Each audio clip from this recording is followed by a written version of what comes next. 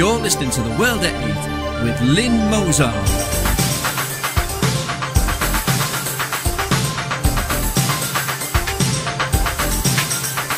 The World at 8, the number one in nationalist news.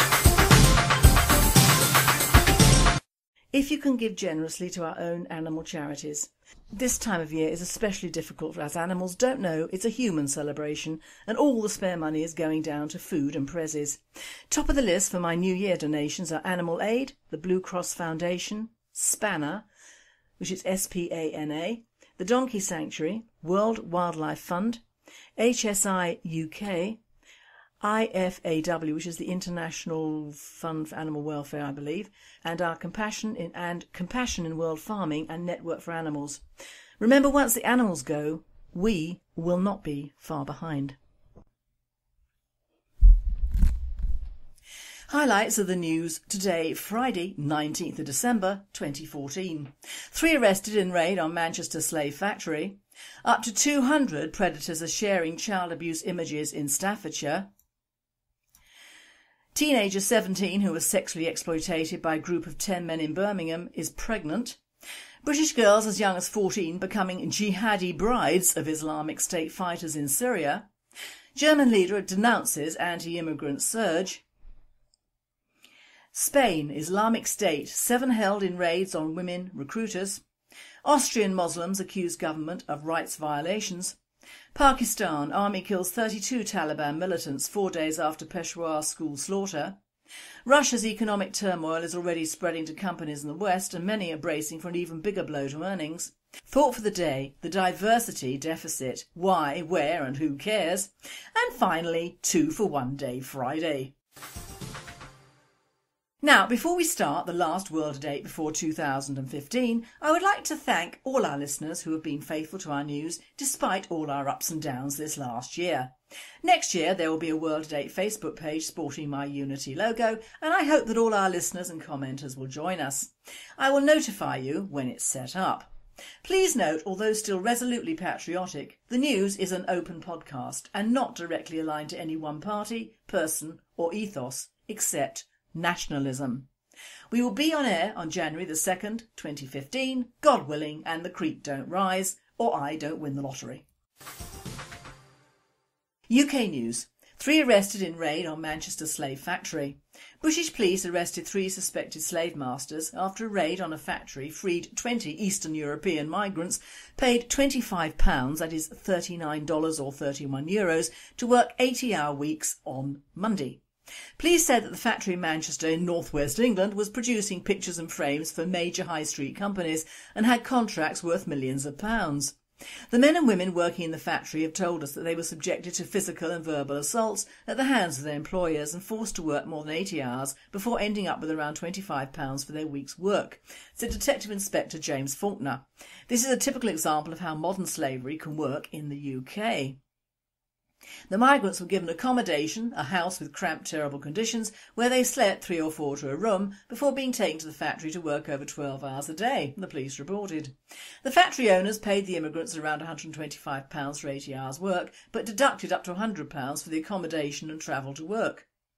This leaves the men and women effectively working for pennies, while simultaneously ensuring they remain reliant on the people enslaving them, Faulkner added. 3 men aged 51, 43 and 40 were arrested on conspiracy to require another person to perform forced or compulsory labour and conspiracy to commit trafficking offences. The raid was part of an ongoing anti-trafficking effort by Greater Manchester Police called Operation Retriever.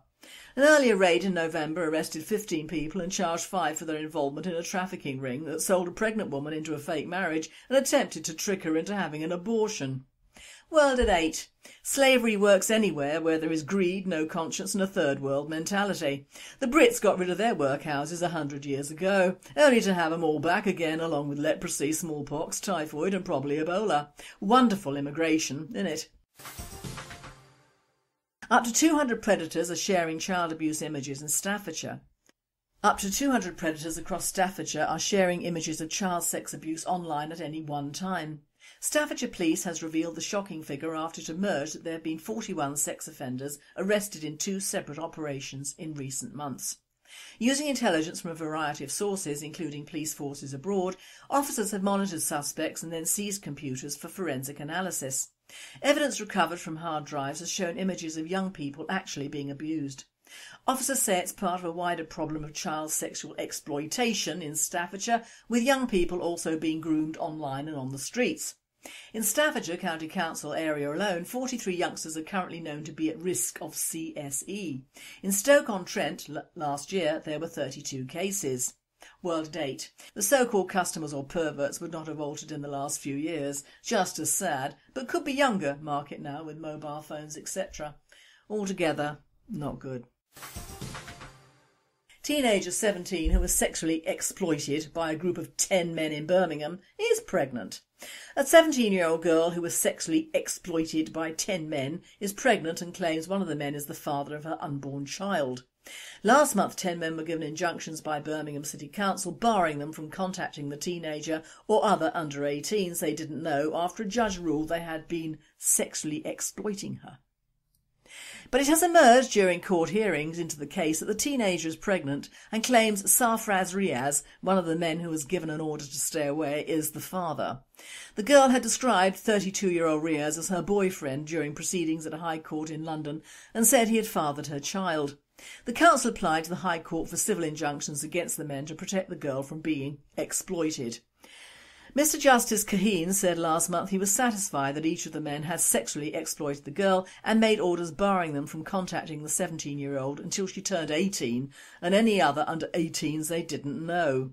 He made orders against Mohammed Anjam, Omar Ahmed, Nazim Khan, Mohammed Javed, Shah Alam, Sajid Hussain, Ramin Aziz, Imranuddin, Mansour Ahmed and Sarfraz Riaz. World at 8. Exploitation is the polite word the Brits use when Muslims rape and abuse children. Riaz should have all his money taken to support this half-caste baby, as British taxpayers should not. British girls as young as 14 becoming jihadi brides of Islamic State fighters in Syria.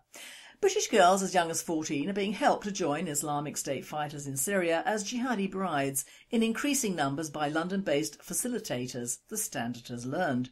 Teenagers are being helped with applying for passports, given funding and sometimes even accompanied to the region after being groomed online. Pockets of East London in particular are becoming hotbeds for organised groups of men and women helping young ISIS supporters to get to the Syrian conflict zone, the Standard has learned. Haris Rafiq, an expert at British counter-terrorism think tank the Quilliam Foundation, says the organisation is aware of groups working across London, but particularly in the east of the capital. He said the average age is being reduced. Some of the girls getting out there are only 14. There are people here who have facilitated passports. Girls who are under a certain age are being accompanied by an adult over 18, usually a woman, to go help them. Help them apply for a passport and even take them out there. The main areas they are working out are in East London. He added these are so-called facilitators are becoming more proficient. It comes as the Evening Standard yesterday revealed a girl of 15 was rescued from joining the conflict in Syria after Met counter-terrorism officers stopped the plane she was on as it was taxiing down the runway at Heathrow. The girl from Tower Hamlets had bought a ticket to Istanbul without the knowledge of her parents, but she was prevented from travelling to join Islamist fighters after Scotland Yard detectives learnt of her plans earlier this month. World at 8. Love it, don't you? These girls are Muslim and ethnic, not British or English, and they are a far cry from the poor abused white females of the exploitation brigade. At least these girls get married and clearly want to leave the country. Let them go, but don't let them back. European news. German leader denounces anti-immigrant surge. With visible and vocal far-right protests against foreigners swelling in Germany in recent weeks, Chancellor Angela Merkel forcefully denounced the demonstrations on Monday, affirming that the country has both a special obligation and a desire to welcome anyone in need of sanctuary. More than 150,000 people sought asylum in Germany in the first 11 months of this year, many of them refugees fleeing the conflict in Syria, straining the country's ability to house them. In addition, a looming labour shortage means Germany is increasingly attracting migrants to work there. Merkel says, There is a freedom of assembly in Germany, but there is no place here for incitement and lies about people who come to us from other countries. Ms Merkel told reporters on Monday, hours before a group opposing alleged Islamisation held its 9th weekly protest in Dresden, where attendance has swelled from a few hundred to 15,000 this week. World at 8. Merkel can say what she likes, but Germany and Austria do not pay benefits to their immigrants like we do over here. What doesn't affect the EU purse doesn't hurt her though, does it? Spain Islamic State, 7 held in raids on women recruiters. 7 people have been detained in Spain and Morocco on raids targeting a network recruiting women to join Islamic State in Syria and Iraq, officials say. 4 people were held after raids in the 2 Spanish enclaves of Ceuta and Melilla in North Africa. There was another arrest in Barcelona. Moroccan authorities picked up 2 others in Castellos, near Ceuta. Spain's enclaves are seen as particularly attractive to jihadists. Ceuta and Melilla are Europe's only land borders with Africa, offering a potential route to conflict zones.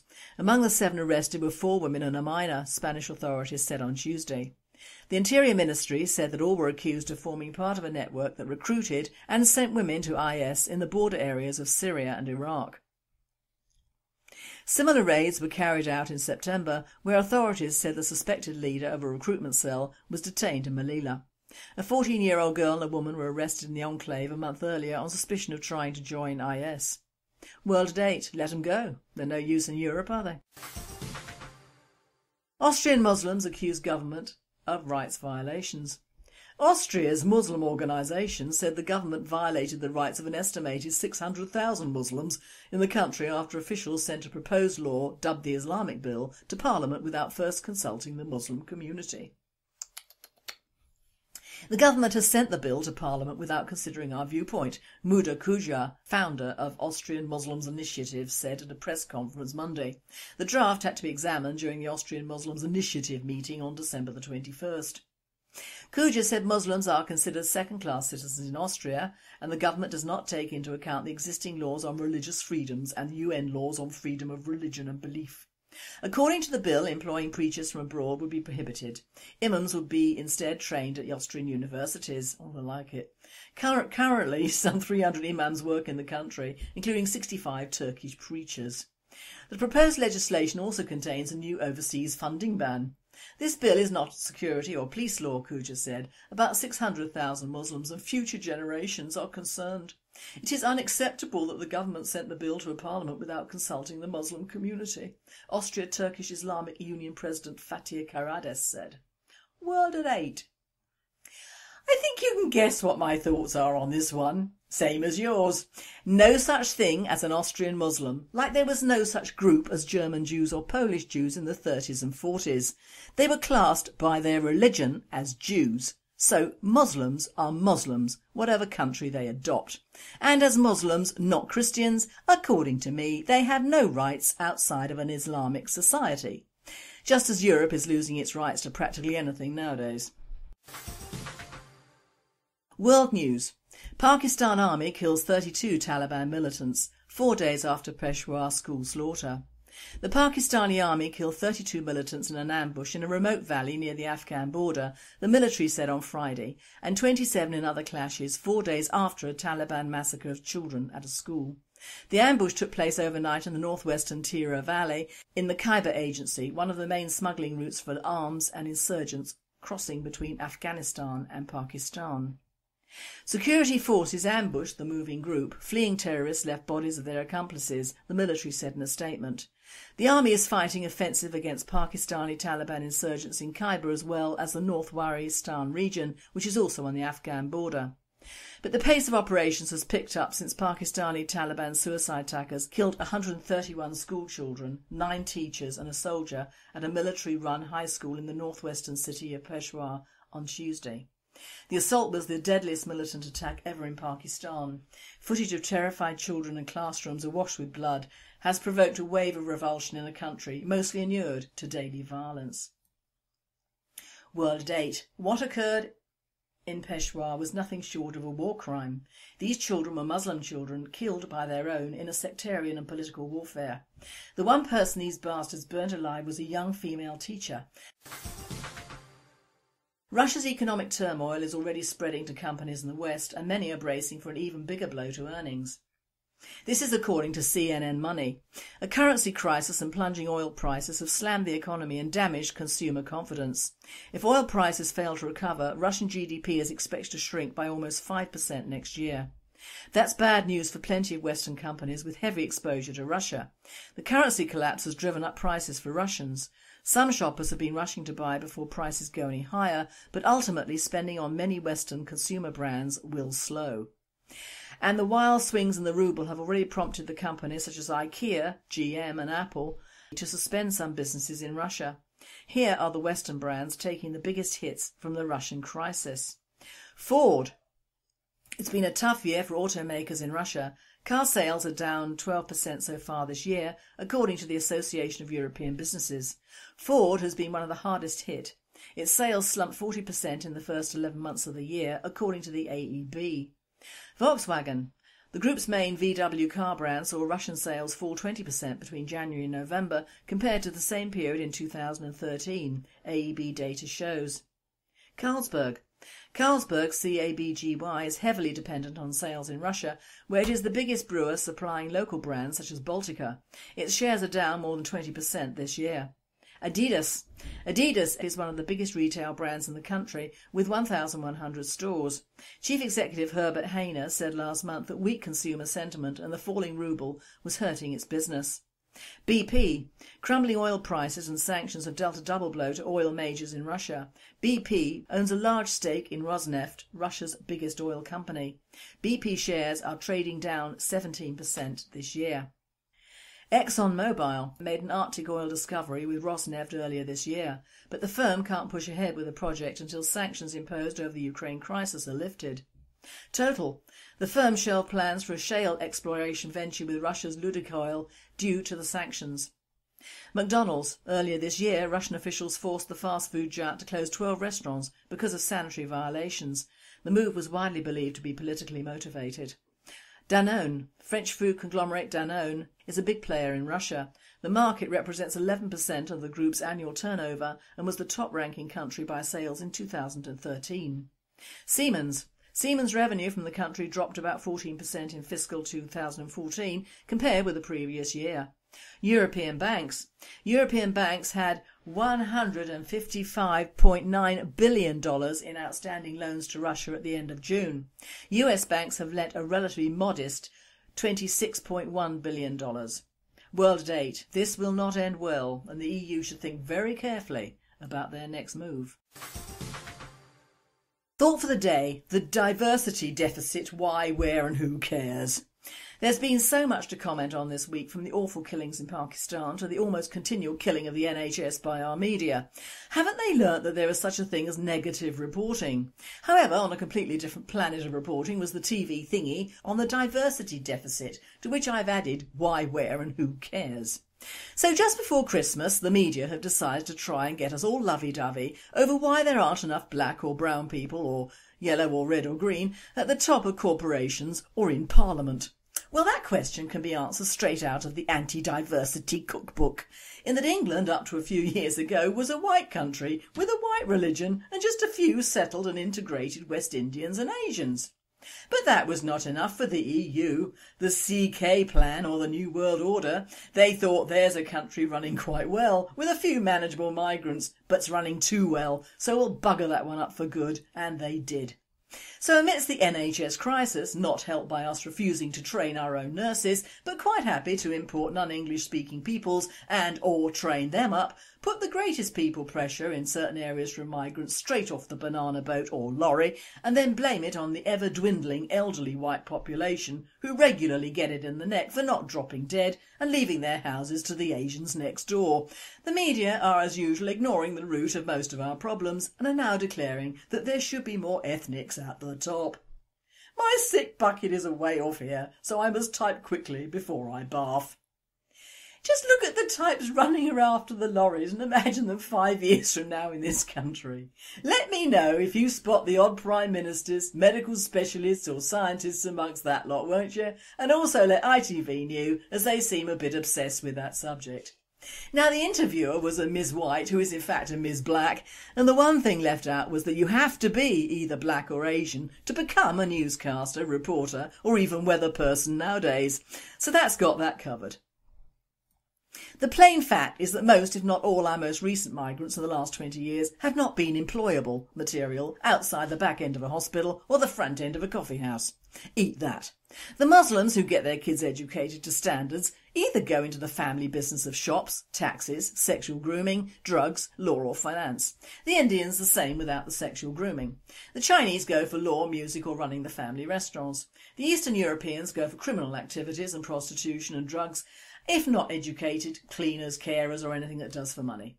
The Poles especially are good at having child benefits given them for children not even taking advantage of our free education system.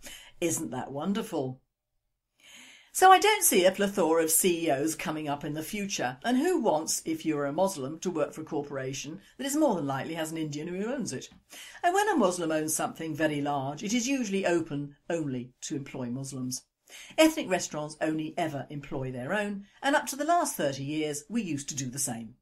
But fate has taken most of those jobs away, all of our fishing has gone, our farmers are beset by problems which arise from the very well paid EU policies, that is about £11.2 billion last year, which decimate our countryside and animals. We don't do steel, manufacturing of luxury goods, manufacturing of necessary goods, providing food for our own without the help of repacking in Thailand, and 1,000 other things we British used to be exceptionally good at, before the unions, the EU and immigration.